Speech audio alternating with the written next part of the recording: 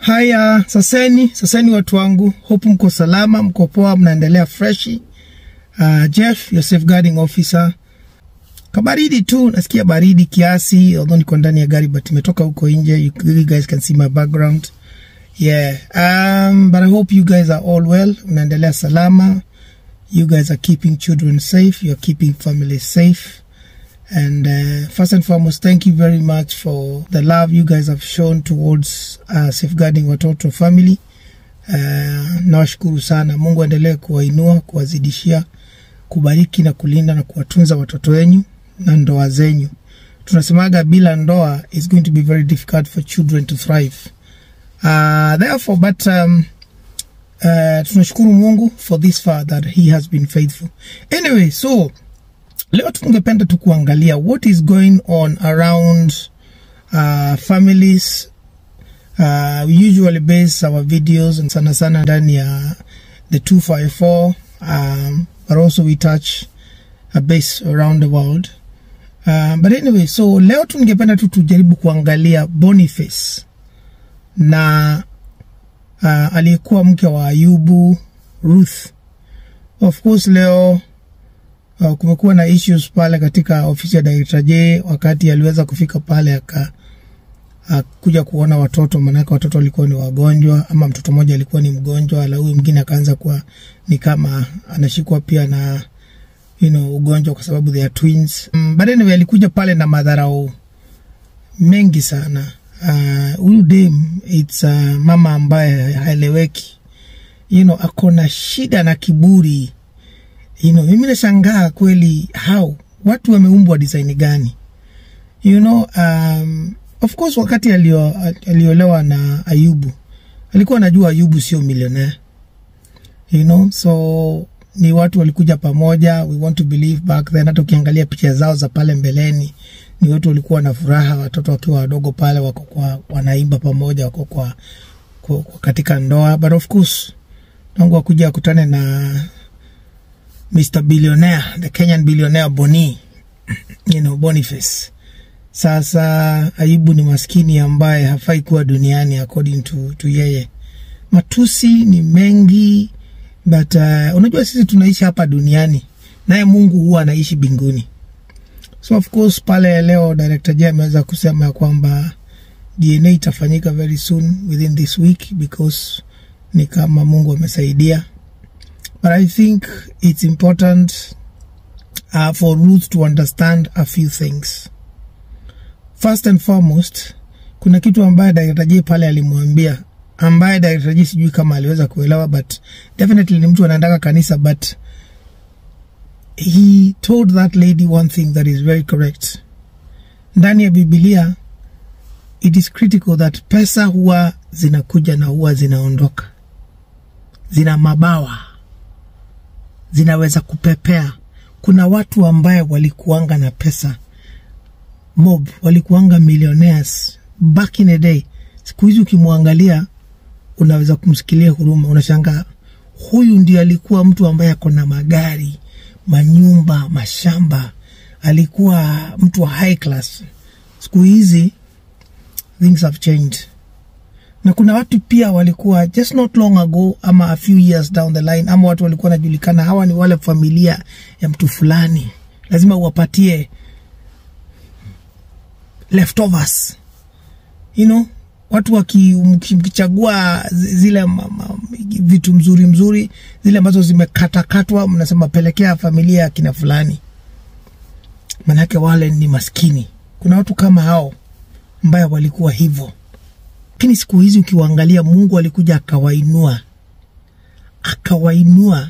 Siku hizi pesa sio shida, manyumba, magari, kuruka, kutua, kwa sehemu zozote duniani sio shida, sababu Mungu alishakuja. Mungu alishakuja na akabadilisha maisha yao.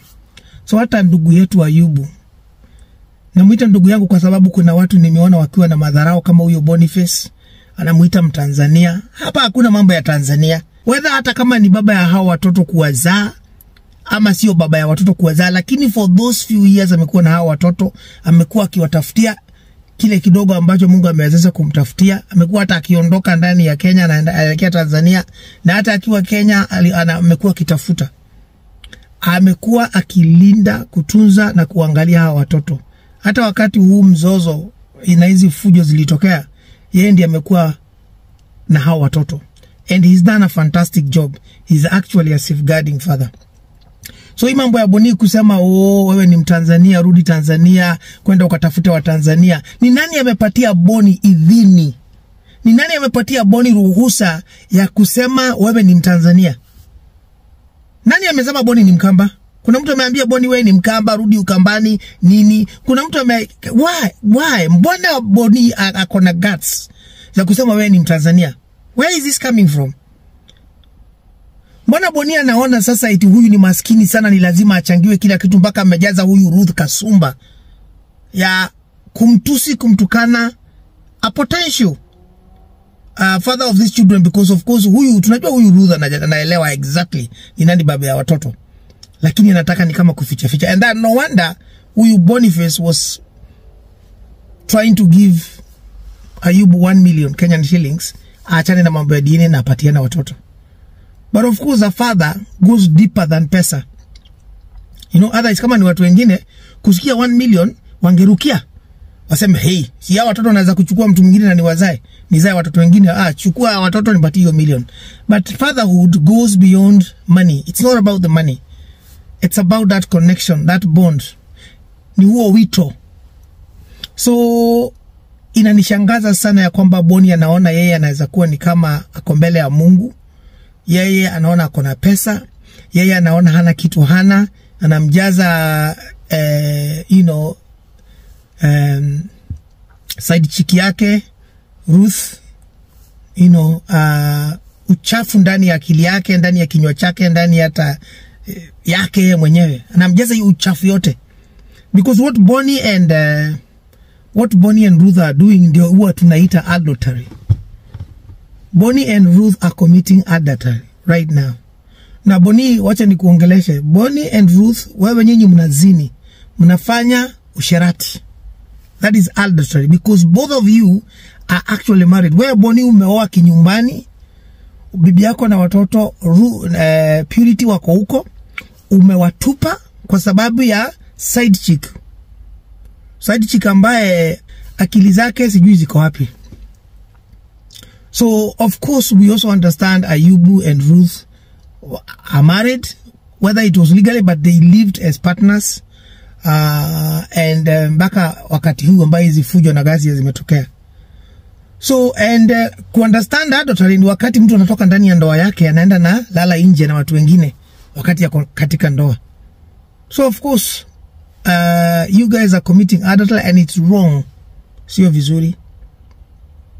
Now, shida yangu kubwa hapa ni ya kwamba Ruth anajua ukweli ya kwamba she is not the only woman in Boni's life. Na hata sio yeye peke yake, hata Purity, hata wakati walikuwa na Purity pale, alikuwa anajua ya kwamba Purity na Ruth, they are not the only women in Boni's life. Boni ni mtu ambaye anapenda wanawake. Na ndio uliona alikataa ile simu yake ikuwe sanitize pale kwa Director J, na hata alikuwa anajaribu kuhonga Director J. Boni amezoea kuhonga watu, anataka kuhonga polisi, anataka kuhonga kila mtu, madaktari, anataka kuhongana kwa DNA, anataka kuhonga Ayubu amuzie watoto, anataka kuhonga kila mtu. The only person Boni ameweza kuhonga na akafaulu ni Ruth. Amekumba Ruth na pesa, na Ruth amekubali, na Ruth ameuza maisha yake kwa Boni. So that is why Boni can use Ruth kama yoyo ball. Anamchukua, anamrusha vile vyote anataka kwa sababu ako na pesa. Lakini pesa yake haiwezi kununua match, because kama ni Ayubu alikataa kuuza watoto. Mapolisi hawezi kuhongwa. Tunaona wakati alishikwa pale kwa Director J alikuwa analia kama mtoto. Kwa polisi alienda huko pia akalia. So kuna pahali pesa yako haiwezi kupitisha. Lakini kwanza ikifika ni mambo ya Mungu na watoto, kwa sababu Mungu anapenda watoto sana, hapo pesa yako haiwezi kusaidia. So lakini Ruth ameshikwa na amejazwa kasumba mbaya, amekuwa mjinga. Na simuiti mjinga kwa sababu sielewi nini nasema. I mean this from within me ya kwamba Ruth amekuwa mjinga kwa sababu amevunja ndoa yake, ameharibu familia yake kwa sababu ya pesa. Kitu ambaye huwa inakuja na inapepea. What Ruth has right now can finish just like this. Sio Ruth kuna pesa mingi akona kwa sababu Bonnie hakuna pesa iti amempatia millions ama nini. Ni zile kidogo kidogo anapatiwa hapa na hapa, anakusanya anaweka kwa sababu alisema hivyo kwa director J not long ago. Ninaanza kuwa na maringo kubwa na kichwa yake inakuwa kubwa kwa sababu ya shilingi 2 ama pesa 8 like they say. But anyway, what is surprising ni kwamba Ruth anajua Bonnie ako na wanawake wengine na anakubali kuendelea kuwa pale katika ile nyumba ya Bonnie kwa sababu anajua not beside Ruth ule ambaye alikuwa ameleta fujo kwa sababu yake, kuna wanawake wengine wako kwa life ya Bonnie. Na ndio alikataa pale sanitization pale kwa director J, mpaka hata yeye mwenyewe Ruth akasema sasa atastaki hiyo mambo ya DNA. Najua maybe kuna very likely, highly likely kuna wanawake wengine, but kwa sababu Bonnie yako na pesa mimi sitaki kujua, acha niendelee hivyo. That is a sad part of life. Because this woman can actually anaweza kuletewa hapo ugonjwa mbaya na Bonnie, you know, and but it is what it is. Anajua na anaelewa ni nini anafanya, and sadly kuna watu wanapenda pesa kuliko maisha yao. Kuna watu wanapenda pesa kuliko watoto wao. Kuna watu wanapenda pesa kuliko ndoa. Kuna watu wanaweza penda pesa kuliko bwana zao ama wake zao. Kuna watu wanaweza penda pesa kuliko familia zao. Na Ruth is one of that. Unaona? So mimi what I could say is that tunashukuru Mungu ya kwamba DNA will happen very soon. Alafu itabainisha mbichi na mbivu ni nani baba ya hawa watoto, and then hopefully from there Bwana Ayubu can be given full custody ya hawa watoto, because definitely Ruth is not a good mother. Ruth is not a good mother. Haelewi ni nini anafanya. Juzi tulimwona akijaribu kuiba watoto wa Purity, akae na wao. Na wake wenyewe hawa wawili wako na Ayubu alikuwa na waacha, anaenda kuzurura, anaenda kufanya tabia mbaya huko nje, anaachia sister yake watoto, naye sister yake anatoka pia anaenda pia kuzurura. So yeye Ruth na sister yake, and that is how Ayubu ended up having the children, because watoto walikuwa ni kama hawalindwi vizuri. So tunaomba ya kwamba hii DNA ifanyike, tutaweza kuelewa who is the father of these children, whether ni Bonnie ama ni Ayubu. Our prayers is that it will be Ayubu, because definitely there is also a chance that it could be Boniface, because huyu mwanamke kama vile tunasema alikuwa anacheza nje. Sio leo ameanzia. It's just not wakati mambo imeonekana. Alikuwa anawachezea tangia 5 years, because from what she's saying yeye na Bonnie walianzia, but nani, hakuna mtu anaweza jua exactly, because Ruth ni muongo. Ruth inaweza kuwa hata walianzana na huyu Boniface about a year ago, ama wakati nani Ayubu alienda Tanzania. But kwa sababu wanataka kutengeneza story, kuunda story ya vile Ayubu sio baba ya watoto, they can even cook that walikuwa pamoja 5 years ago. But anyway, hiyo yote itajulikana wakati DNA itafanyika, and my prayer is that Ayubu can then be stabilized, and tutafanya whatever we need to do. Mimi kama safeguarding officer pia I'll be there, and we'll see what God will do to get Ayubu to a place of being able to support those children, because hiyo ndio kazi yetu. Na kama familia, I'm a family of Truektv, you know, I'm a family of safeguarding watoto, so we'll do what we need to do to see those children thrive, you know, regardless of what Ayubu anaambiwa, oh wewe ni Mtanzania, oh rudi fanya hivi. No. Ayubu is our brother. Mimi nikienda Tanzania, you know, nimeenda Tanzania many times. Kuna a lot of friends, family in Tanzania, so yeah, you know, so we'll do what it is. But anyway, maombi yangu ni ya kwamba Ruth and Boniface we need to learn ya kwamba money is not everything. Usije ukadharau mtu kwa sababu ya pesa, usije ukaita mtu maskini, usije ukakemea ama kufokea mtu kwa sababu eti hajavaa vizuri ama hajakula vizuri kwa sababu eti hana pesa. Wewe sio Mungu.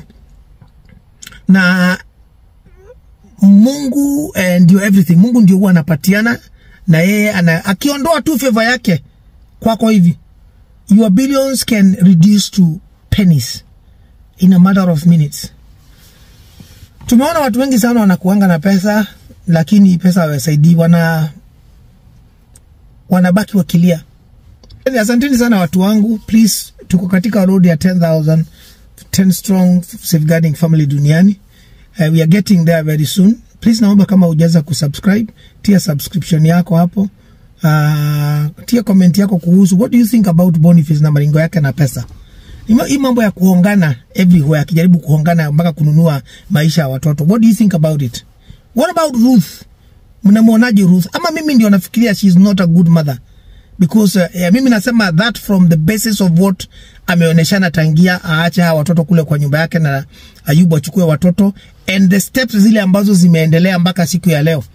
Kiangalia huyo mtu hata hakuleta fujo. Unajua kuna mtu angeleta fujo pale kwa official director je aseme hatoki bila hawa watoto hapo. But she was not even fighting for those kids hata leo. So mimi nashangaa what kind of a mother. Ameulizwa pale maswali, mbona hujaienda polisi? Nini, you know. Kama mtu angekuwa ako 100% sure na anataka watoto wake, angeambia huyu jamaa, sasa kwa sababu nataka hawa watoto wangu na hawa watoto wangu ni wangu na wewe. Leo provide hiyo pesa ya DNA. Tuende tufanye kwa sababu mimi niko 100%. Lakini Ruth cannot do that. Because Ruth knows very likely. I know yule mtu anaweza jua baba ya watoto mostly in most cases ni mama kwa sababu yeye anajua wakati aliconceive watoto. But there's very high possibility kama what she's saying is actually true, that she was seeing both men at the same time. There is very high possibility she also doesn't know, because she could have fallen pregnant at any time. Kama alikuwa anacheza nje na analala na Ayubu na analala na huyo Boniface, we don't know, na analala na any other person, we don't know. Kuna hata uwezekano, God forbid, inaweza enda pale kama iende kama vile nani Albanas na Shem yule alifanya DNA and mtoto wa Kamacha was neither of those men. So there is also possibility of that, because huyu Ruth kama alikuwa analala na Ayubu na analala na Boniface, anaweza kuwa alikuwa analala hata na wanaume wengine, because Ruth yeye ni mtu ambaye anapenda pesa and she will do anything to get money.